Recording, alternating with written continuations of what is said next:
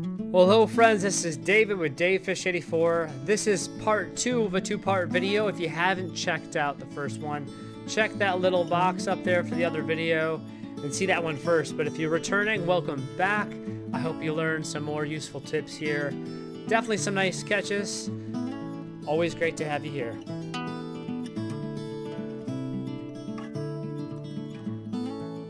Again, this doesn't happen all the time. You find them when they're stacked up and they're feeding. It's like all the stars are aligning in a sense. Let's see. Now, I'm not in the spot, but I'm gonna try. See how spread out are they, you know?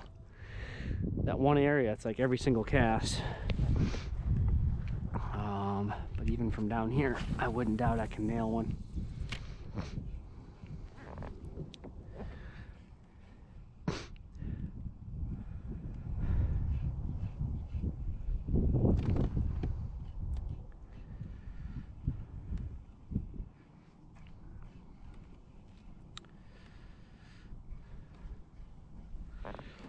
Gosh, it's getting, the sun's going down. It's gonna get dark soon. I might have to really boogie back to the boat ramp.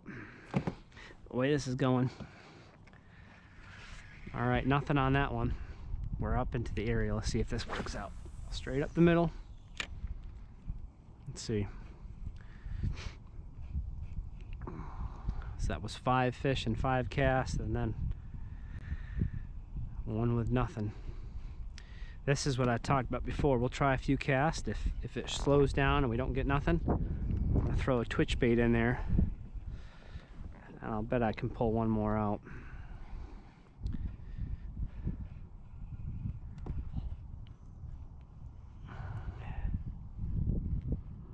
Man, it's just hard to beat the scenery. Look at those colors. So beautiful.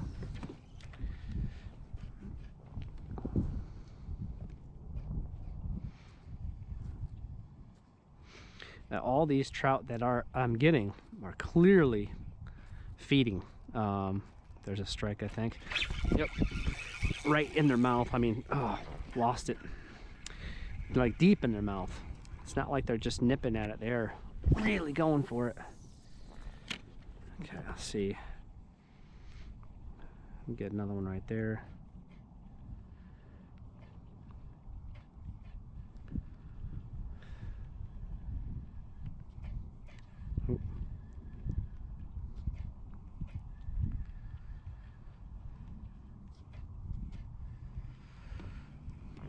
So I've actually lost count of the fish I've caught. I'm gonna have to look back at the.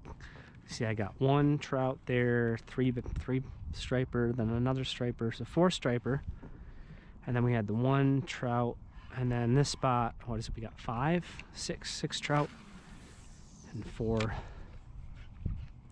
bass. I think that's accurate.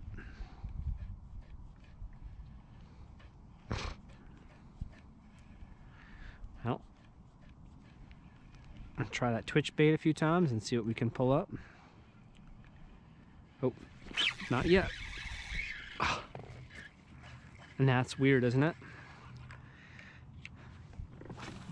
The last 2 fish I've had on, hooked them and had them on, lost them.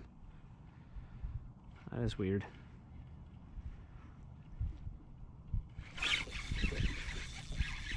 See, I spoke too soon. It's not time to leave this spot yet. Or not time to switch it up yet. Thinking ahead too soon.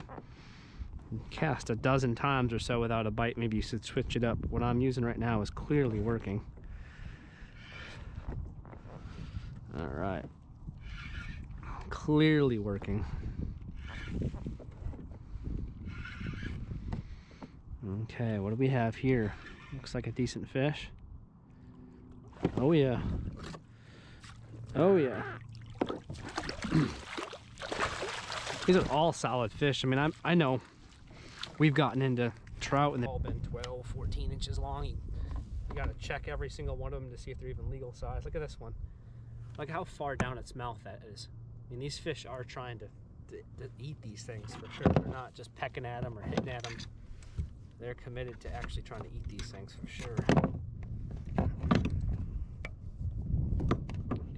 Pliers set up a little differently. They've been a little bit difficult to get to.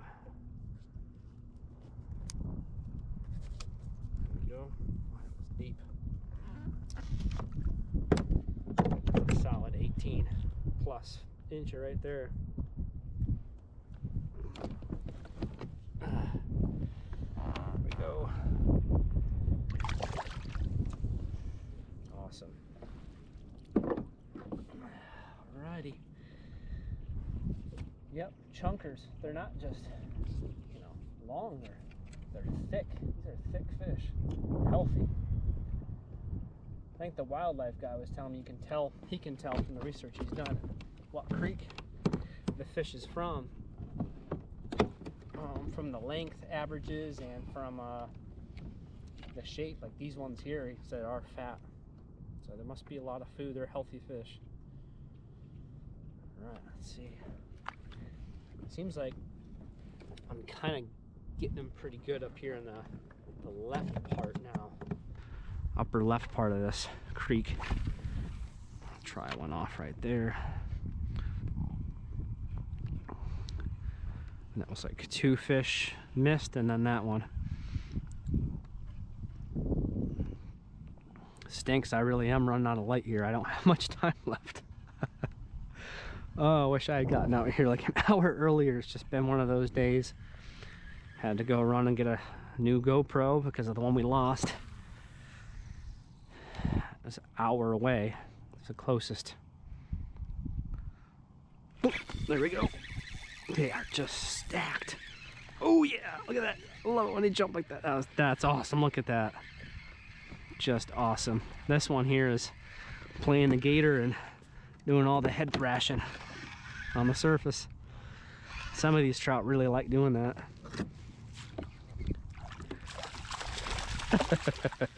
Trying to throw that thing out of their mouth.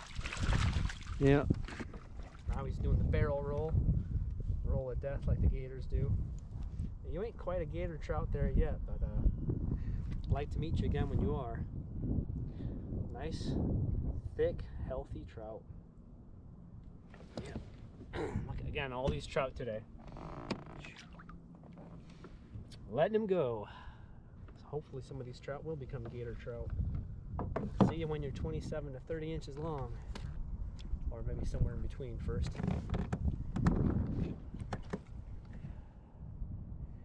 And how many trout do you gotta catch? That's a good question. How many trout do you gotta catch before you get a gator? A gator trout. Or is it you gotta change your method up and fish for them differently?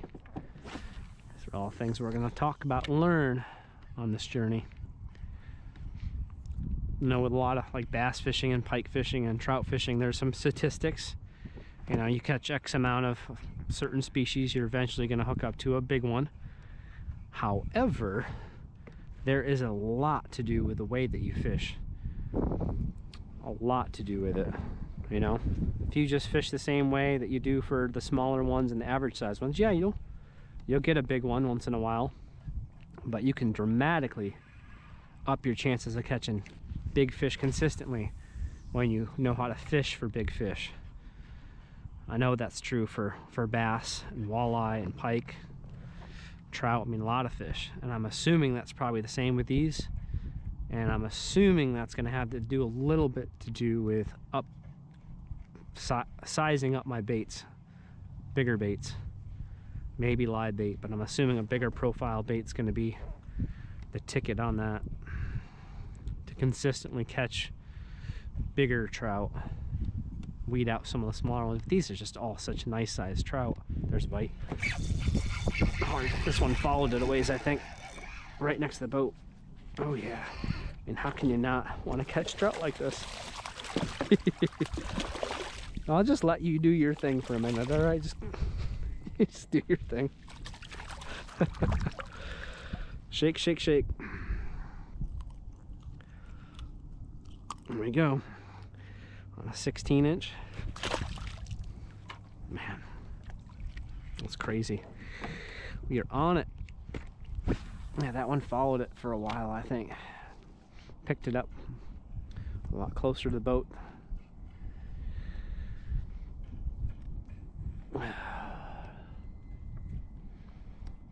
I gotta get batteries in my light behind me here.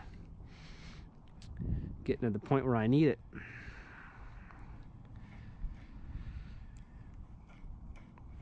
Okay. So it's 4 foot, 8, 5 foot. So it's, they're in shallow. You think about some of those spots, it was like 10 to 16 foot. Oh, oh man. Followed it right to the boat. Hit it right before I was about to bring it up. That's awesome. They're just in here big time. Go nice and slow, so it's shallower here.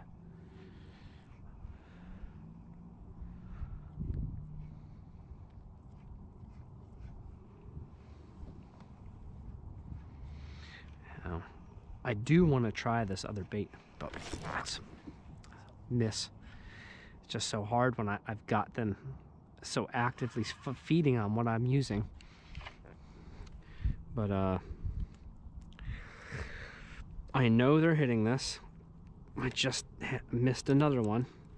Just temporarily, really quick. I want to try this twitch bait out on my ultralight. You know, I mean, this is a good time to test this out because I know they're here. I've just missed 2 real nice strikes, 2 casts in a row, so should be able to lock up with this. This is a very popular trout bait, and I did surprisingly, with all these hooks on it, I did lose a pretty good trout with this yesterday. Oh, just lost one or missed one rather. So yeah, it works, but with all those hooks, how the heck do you miss a fish with this thing, you know? That's hard to understand. Part of it's because I got this ultralight, just not sending the hooks home enough. But yeah, first cast, somebody took a swipe at it and I didn't cross the eyes hard enough. Note to self, next strike I get with this, make sure I cross its eyes.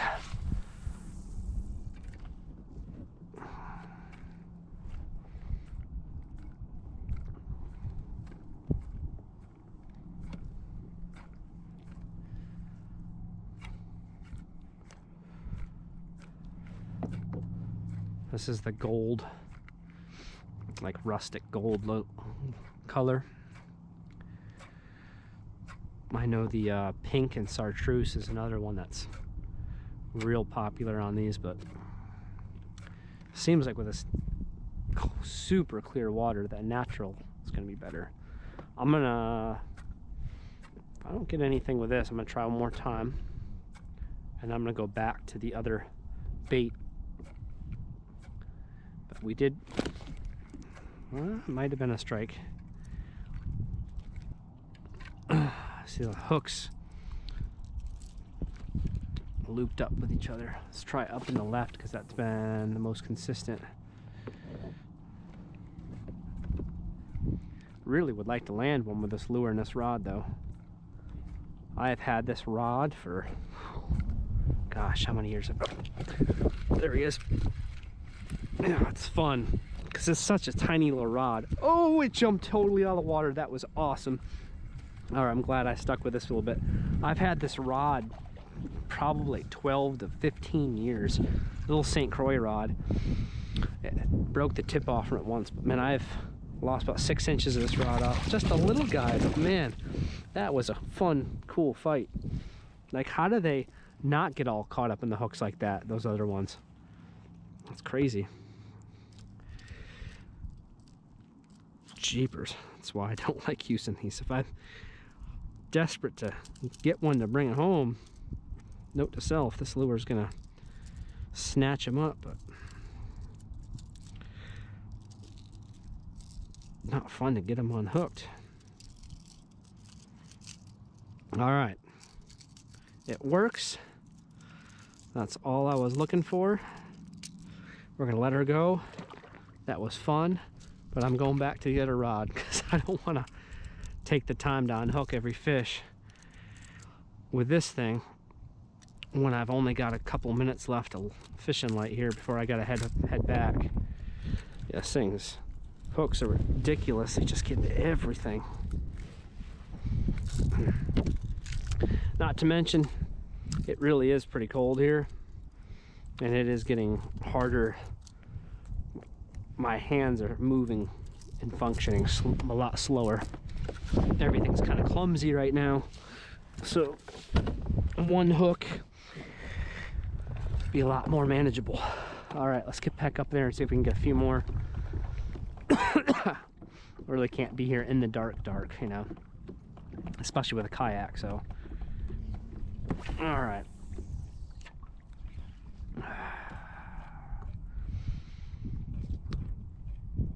So yeah, there's a stack of them in here. I think that's pretty clear.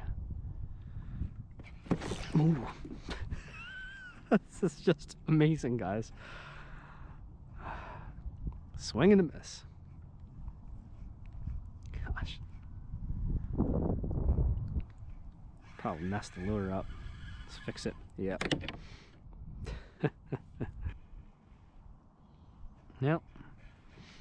That's all she wrote. I'm gonna put one more up in the middle, and then up that way, and then I'm gonna start heading out of here.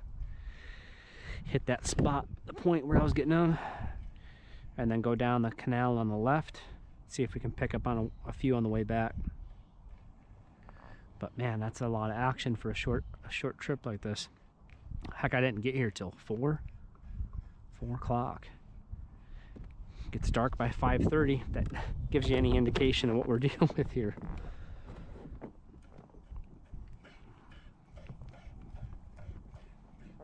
All right. We had fun in that spot wearing them out. Let's start heading back. One more.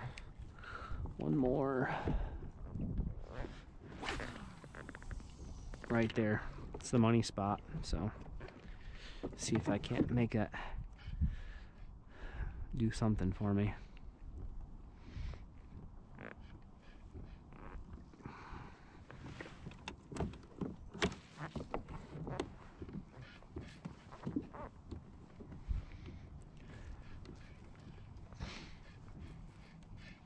See, now I'm back out in 18, 19 foot of water. That's why that spot's so good.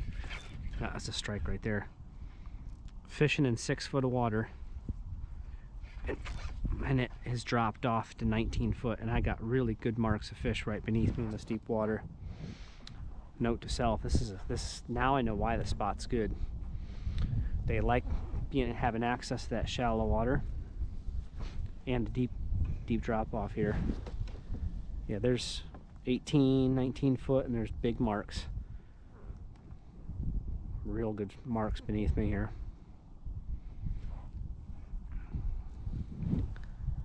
And I did miss some strikes on that cast, quite a few of them. Kind of bringing it in and letting it sink to the bottom where I see these marks. It's either big trout or some nice rock or gar. Always gotta try.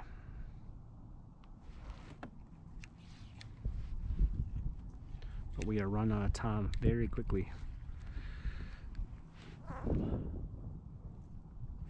Yeah, where'd he? This point behind me, that guy caught a big, real nice one yesterday. One of the better ones I've seen caught. Yeah, 19 inches or so. Let's see. Yeah, I gotta start cruising back. I hate it. I hate leaving a spot. I know I could catch more fish, but like I said, I got just as good a chance hitting a few spots on the way back, and I don't want to get caught out here when it's totally dark. That's just not wise. So let's just enjoy the scenery. It's absolutely gorgeous. See what we can learn and catch on the way back. And I learned I really like this spot. Not just because I caught a bunch of fish, but I can understand why. Not just the bends, but the different, that side creek, the depth and the depth change. It's like a nice flat, real shallow, 5-6 foot, and it drops right into 18 foot, right at just a dead drop off. And I am still marking, looks like a pot of bait beneath me and a lot of fish. 14 foot now. All right, well, this is the last night for this trip. My GoPro 8 has died on my head, and the GoPro 9 that you're seeing me through right now is about to die, and it's getting dark. And I'd like to get this kayak up on my car while there's still some light. And man, we just crushed it. It was awesome. We don't even need to worry about trying to fish anymore. It's getting cold. We did awesome. Just send it back. And so things to learn. It did shut off even this second spot. I should have been able to pick up the fish there. I think it's still possible to catch fish now, but I just know from my experience with other fish, some fish actually get more active right at this time and into the dark. But a lot of fish, they have like a, right about this time, the bite will just stop. It'll be really, really hot and then just dies. And that may have happened now. Time and more experience will make that more and more clear with this kind of fish. Striper, rock, they tend to hit really good at this time of night and into the dark. Doesn't seem to affect them one bit. But altogether, I'm really happy with this trip. I hope that you enjoyed it. This is a new area. I'll be fishing a lot. It's only 10-15 minutes from my new stomping grounds, my new home. So we'll be out on this quite a bit. There's a lot of little creeks like this all throughout eastern North Carolina where I live that we'll explore. To fish for different fish. You know, at some point the puppy drum will be in here. That'll be real fun to come up looking for puppy drum, hunting for largemouth bass. You can try catching some really big giant gar. And then the shad fishing is going to start here soon. So we'll go out, we'll catch some shad, and when the shad are in, that's when I have some tricks to catch some big catfish. So excited about getting the shad and starting to be able to catch some catfish. The rock, we're going to be moving up in the rivers more and more, some of the bigger ones. So we got a lot of exciting fishing coming up. Yes, we do have a lot more exciting fishing trips coming. Have a number of trips I'm sitting on right now in the editing process, but this trip was a very memorable trip to me. This was actually shot end of February last year when I was still brand new to fishing this area. You know, I grew up in upstate New York. I'm still pretty new down here. I fished a lot in Florida also growing up. But yeah, that was like my third time there, a total of less than maybe 5 hours on the water in this area. So really was excited and happy how that went. I have fished this place and a bunch of other creeks a ton since then. I've learned so much. I actually had about 60 to 70 fishing trips filmed and ready to be edited and uploaded. Everything from trout, bull drum, sheephead, largemouth bass, record-sized gar, on it could go. Catastrophic accident with a hard drive. Story for another time. Anyway, I have learned so much about this place, and I know this next year is going to be absolutely epic. Right now I'm working on a bass trip from last year, 10 pound 2 ounces. That's coming up next. Bunch more trout videos, sheephead, tog, all kinds of stuff. So stay tuned. If you haven't subscribed, please consider subscribing so you can get more content like this. Anyways, until next time, as always, God bless, and I'll see you on the next one.